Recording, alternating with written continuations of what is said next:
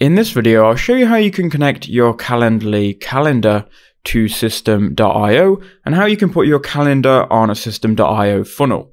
So first, what we need to do once we've logged into system.io, you want to go to funnels and then choose the funnel you want to add the calendar to. So I'll just choose this random one. And if we go to view funnel, you'll see here, I've made room for the calendar already. So I'm going to add my calendar here. Now I've made room. So if you go to edit page, and you'll need to do this later anyway, so go to edit page and make sure you've got room here to add your calendar. I'm going to add my calendar here. So now what you need to do is go over to Calendly and log in. I'm just going to go ahead and create a brand new account for this video. So I'll go to get started and create an account.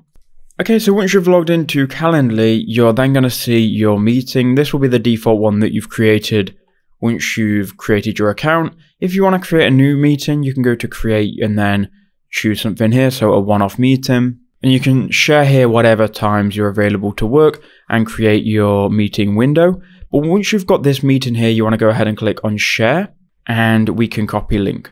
Now we're copying the link to this Calendly calendar, which will say what days I'm available to have a 30-minute meeting. So now we want to go ahead and go back to this squeeze page. So go to the system.io editor, and what you want to do is you want to scroll down and you want to find raw HTML. So go ahead and drag that wherever you want to add your calendar.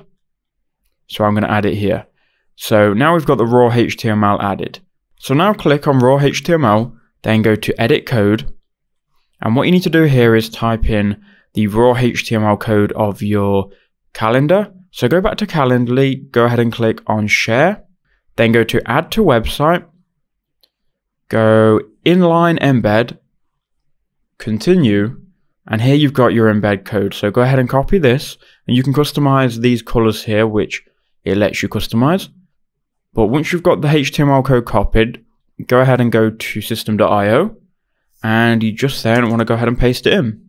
Click save, and now this should be working. So let's save these changes and preview it.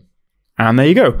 When we've previewed it, we can now see we've got a calendar added, Bradley Harrison, 30-minute meeting, and you can go ahead and book that meeting whenever. So I hope that video helped you out in adding Calendly to system.io.